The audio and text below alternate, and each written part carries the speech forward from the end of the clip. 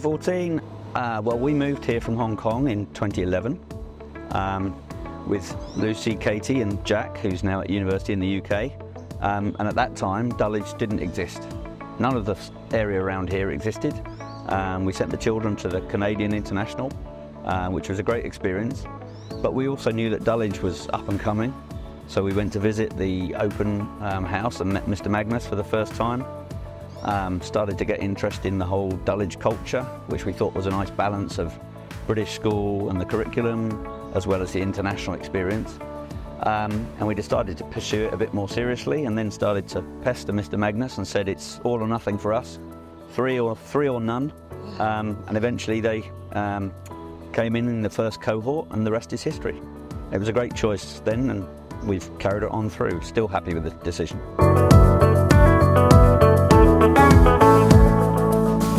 Dulwich has also provided a lot of opportunities for our children, particularly in the sporting areas. Both Katie and Lucy have been involved in the Dulwich Games when they're in junior school. They really enjoyed doing that.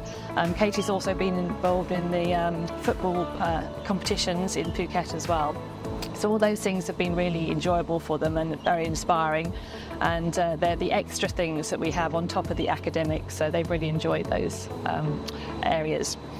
And then for myself, actually, as I've been here also as a parent here for 10 years, over that time I've also been involved on the Friends of Dulwich committee, parents committee, as a junior school rep, and also currently as a senior school rep.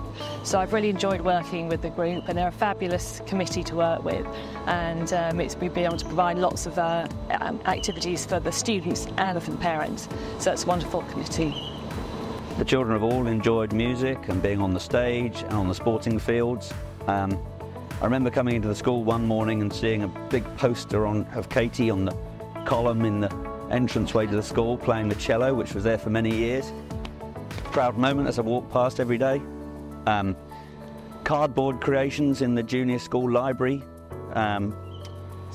But obviously the sporting prowess and the sporting opportunities that Sophie mentioned earlier, it's been great to see the girls going up and representing the school in the Dulwich Games, Yangon, Shanghai, elsewhere.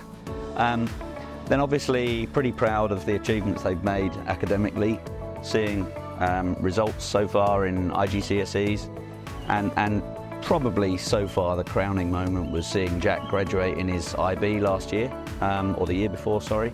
That was the first full graduation, I think, certainly since the pandemic finished, and it was great to see all of the students, all of the teachers, all of the parents come together and celebrate in such an amazing way, and suddenly all be back in the room together, throwing their hats up in the air and celebrating.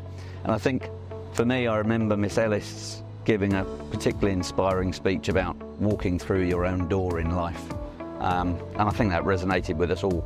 All in all, some fairly proud moments for us.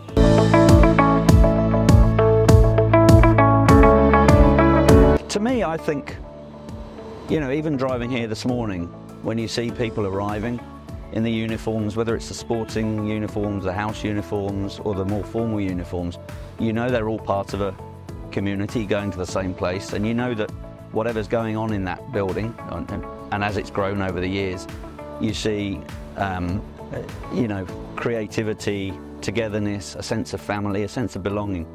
So I think, you know, that also shines through in the individuals as they go and do things outside of school and after their school careers are over. Dulwich has created a sense of togetherness and family and pride as well. I think what makes Dulwich special to me is that despite age, gender, interests, or like anything that makes us ourselves, we're allowed to be a part of this one big thing. Since the very beginning, Dulwich has both fostered and encouraged all of my interests, and they really supported what I've liked to do. Like, for example, in netball, even though I'm younger, I am on the U19 team, and it hasn't, just because I'm younger, it hasn't stopped what I've been able to do. And I just really like that despite how old we are, or how we think, or how we act, we can all come together and represent Dulwich. I'm so thankful for the Dulwich community. I've had so much support academically, emotionally, physically, and I know even though my journey through Dulwich is almost over, I'm so thankful for my time here, and I'll always reflect positively about this school.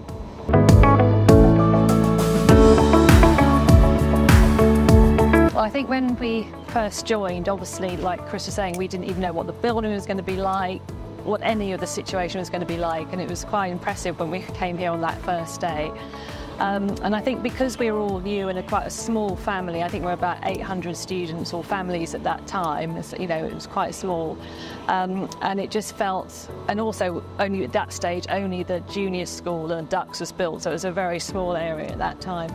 But it felt so much more of a community because we were all together at that time. And I think, you know, starting something new, afresh for all of us, it was something quite unique, I guess, to be one of the sort of founding members of this amazing school.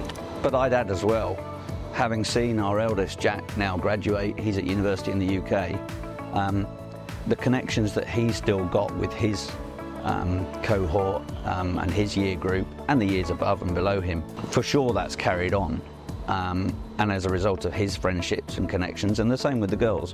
You know, we've developed close friends, close bonds with other families here, and there's no doubt that will carry on forward.